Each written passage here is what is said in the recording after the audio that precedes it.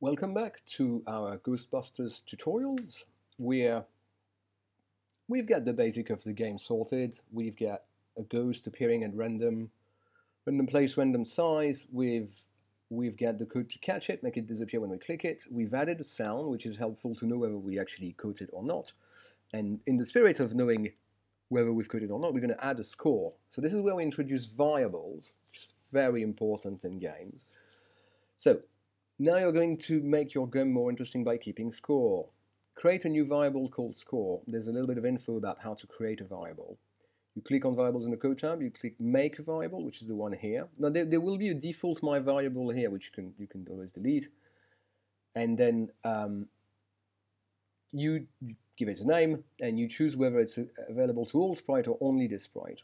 Once you have created the variable, it will be displayed on the stage, or you can untick the variable in the scripts tab to hide it. So let's do just that. Variables are what I call caret, seeing as orange is control. We've got my variable here. That's what they were saying. If you tick, untick, you can show it displayed. Make a variables. I'm going to call it score, and I'm going to make it for all sprites. In that, so far we just have the one sprite, but as the final challenge is to add more ghosts, and although it could be interesting to keep track of the number of times each of the ghosts or bats or whatever enemies have been hit or captured, we want really a total score, so we're just going to have one variable for all sprite called score. Excellent. Don't worry too much about cloud variable, that's just moot. Irrelevant. Yeah, okay, so we've done that, that's very good. Can you keep track of the player's score? Players should score point when they click on ghosts to catch them. Each time a player clicks on the ghost, the score should increase. That's fairly straightforward. Now, we only have the one ghost, but as we have more ghosts, we'll need to extend that code. The capture code is all the stuff that happens when the sprite is clicked. So far, we hide the ghost because it's been hit. Immediately its code disappears, and we play a little sound, space ripple, until done. So I will want here, I want to change score by 1, yeah.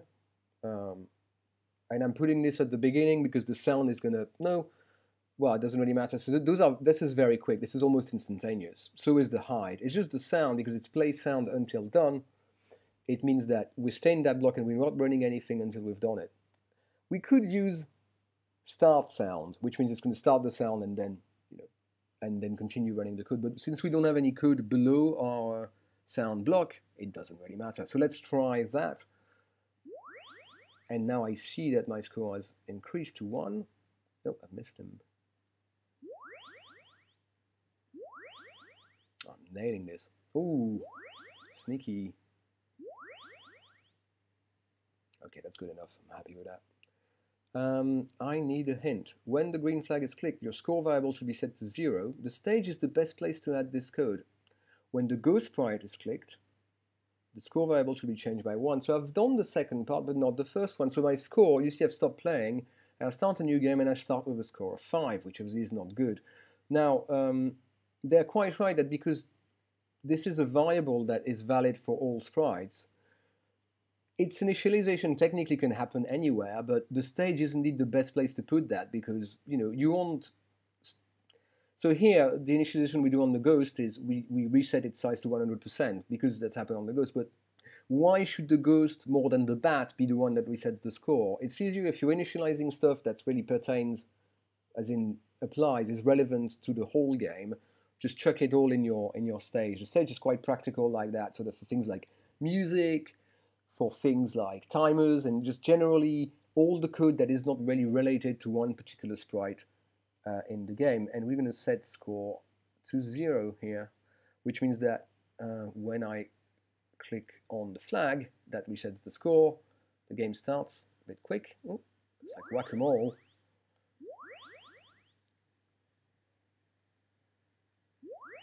And it's working, and if I stop, and when I start again, it resets the score. I'm very happy about that. I'm going to go straight in the next one. Let's add a timer, because this is also variables and stuff. Okay, we're going to add a timer so the player only has 10 seconds to catch as many ghosts as possible. A new variable called time. So they don't tell us this time, but we'll remember. Make a variable. This is for all sprites because that's just the timer. It's not for any one of the ghosts. It's just for everything. That's done. Add a timer to the stage. Give your player only 10 seconds to catch ghosts. Start at 10 seconds and count down every second. And the game should stop when the timer gets to 0. Now, that's interesting. So this is generic code that's for the whole game. Let's put it on the stage. I've got the when the flag is clicked here. So when we begin the game, we reset the score to 0. We're going to set the timer to 10 seconds. Time to 10, and then there's going to be a... Now we could repeat 10, but since we're going to decrease it, we are going to do repeat until. It's probably the better way to do it. And then we stop all. So that means the game ends. What do we repeat until, and what do we repeat until what? We're going to repeat the decrease of the timer. I'm changing, not my variable, time by -1. And I'm going to repeat that until time equals 0.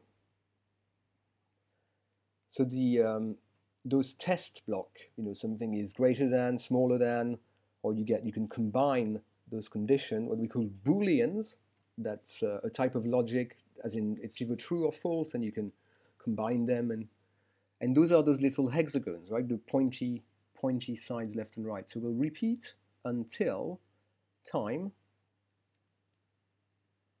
is equal to 0. And I'm just going to move that in the corner like it was here.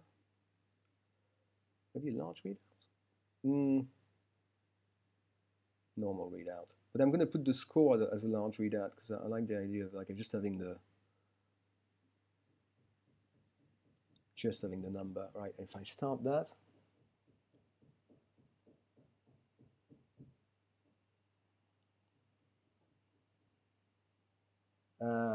yes, of course, I do need the crucial part of the time. So what's happening here is that I click the flag, set scores to 0, it sets time to 10, and then this is going to run super quickly, and it's going to run that 10 times, but in an instant, it's going to reach 0, and it's going to stop all the script and stop the game. So I've forgotten that it's 10 seconds, not just 10 iterations or whatever. So we wait 1 second and change the time by -1. That should be a bit better. So we start at 10, 9, 8, 7.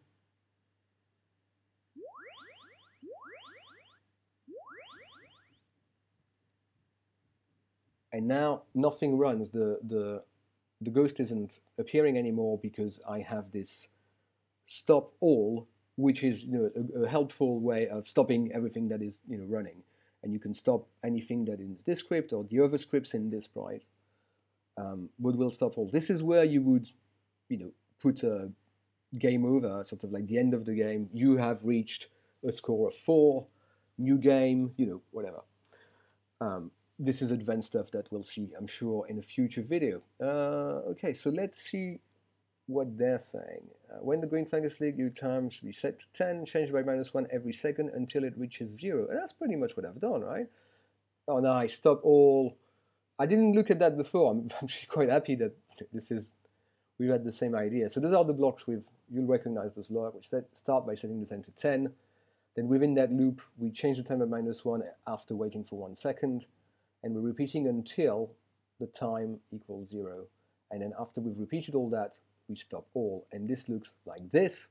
When the green flag is clicked, set time to 10, repeat until time equals 0, wait 1 second, change time by -1, and then outside of the repeat loop, stop all, which thankfully is exactly what I've done here. Maybe, yes, I have also the initialization of the score, but because I'm doing it in the same place, but that's the right idea. But now that's not the end of it, because ask a friend to test your game how many points can they score. If the game is too easy, you can give the player less time, make the ghosts appear less often, make the ghosts smaller. I'm quite happy with that. I'll fine-tune the game once, and the difficulty of the game once I've had all of the more sprites, which is the final challenge and will be the final video of this tutorial series. I hope to see you there soon.